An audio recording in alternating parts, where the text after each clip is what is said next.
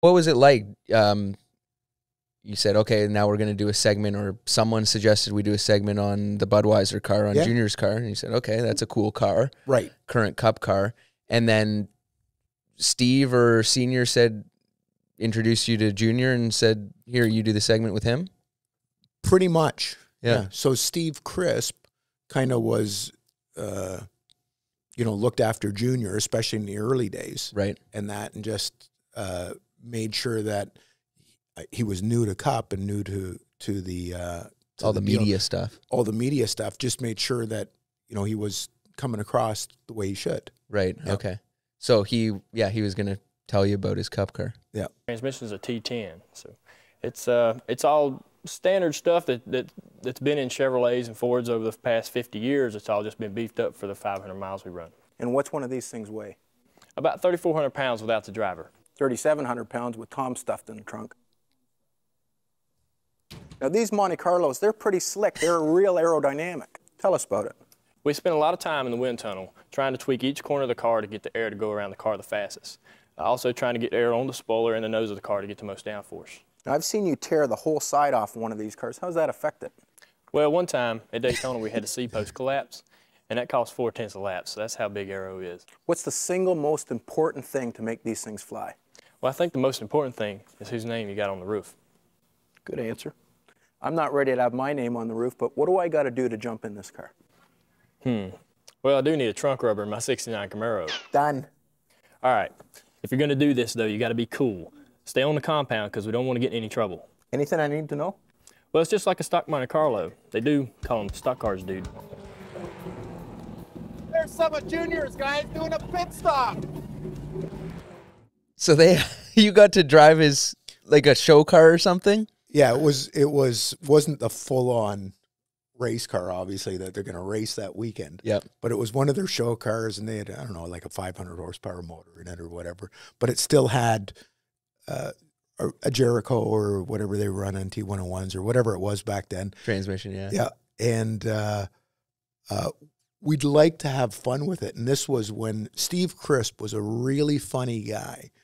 And we all talked about, how to make it more interesting than just driving around the parking lot. Right. And that's when Crisp came up with the idea. He says, well, let's pretend you go off and we did. We went across the road and that. Right, because Junior said stay on the compound. Right, stay on the compound. He says, let's pretend you abandon that idea and just go on the road, and the cops are going to pull you over. And, of course, all the cops in Mooresville, knew Earnhardt's. Of course, yeah.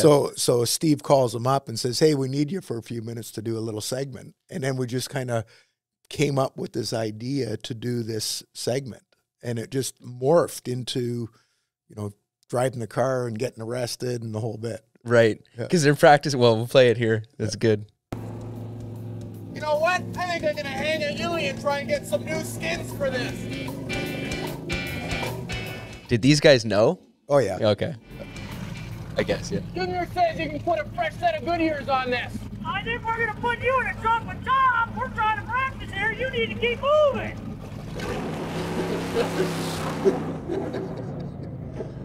The interior of these are pretty plain. All you get is a steering wheel, a seat, a shifter, and a couple of gauges. Where's the air conditioning? Power windows. You got a clutch on it. You don't pop it and spin the wheels, you're just going to stall the thing. And look at this. You drive up to a stop sign. There's not even a turn signal on this thing. I think I'm going to get in trouble on the road with this thing.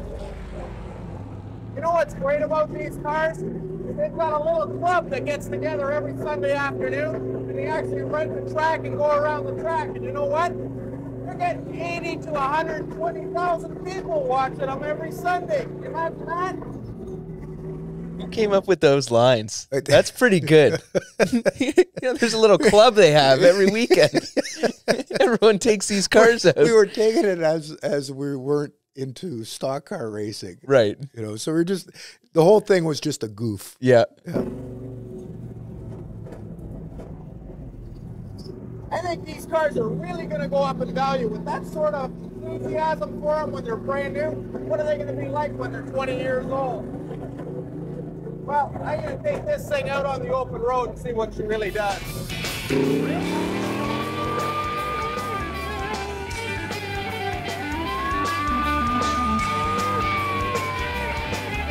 Police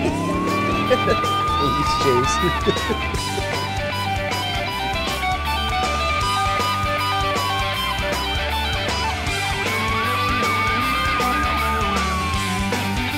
You got their dash cam footage. Oh yeah, we had the dash cam on. These guys were awesome. Good afternoon, sir. How you doing? Good, how about you? Fine. Do you know why I stopped you? I figured you heard we were sponsored by Country Style Donuts. Thought maybe we had some in the trunk. No, sir. The reason I stopped you is because in North Carolina, when you drive a race car on the roads, you must first have a safety net up. You must be wearing a helmet. And third of all, I don't see your spotter anywhere around. Have you got your driver license and registration in hand? No, sir, I don't. Okay, if you would, how about step out of the vehicle for me? All right.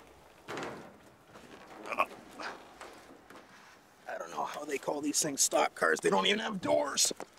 Sir, if you would just put your hands on the hood right here, please. You know what?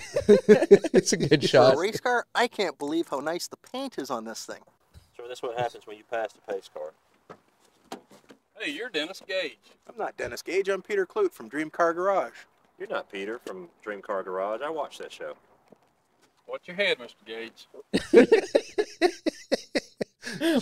What show was Dennis Gage? Dennis Gage is the guy with the mustache. Right. He's been. Was it My Classic Car? My Classic Car. Yeah. So he was the big guy at the time, and we were in season 2. So Right. we were kind of the new guys on the block on Speed or Speed Vision at the time. Yep.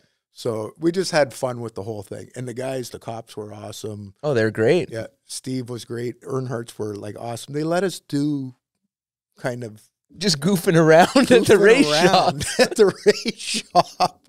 And that's why we all just were pretty relaxed about it. And I think that first day that we were there, I think we were there for 3 days. The first day just broke the ice. And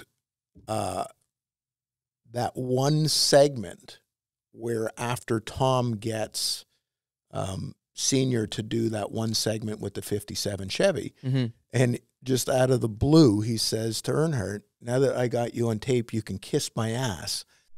Well, he can kiss my ass now because I got it on tape. I think Earnhardt just thought, wow, these are normal guys. Like they don't care. They don't care. Yeah.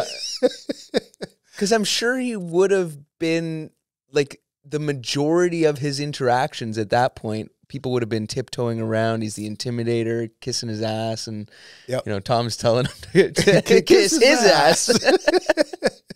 So, and then Earnhardt called him Nacho instead of Nacho. Right, says, Nacho, you're okay. Yeah. Oh, that's good. You know, for a new car, the thing really gets up and goes. Some of the interior options, well, that leaves a little bit to desire. But to replace this car, I mean, to rebuild it from scratch, going to cost you at least $200,000. Well, that's a wrap on another episode of Dream Car Garage. Oh, for sure. Well, I want to tell you how warm and rich the North Carolina hospitality has been since we've been here.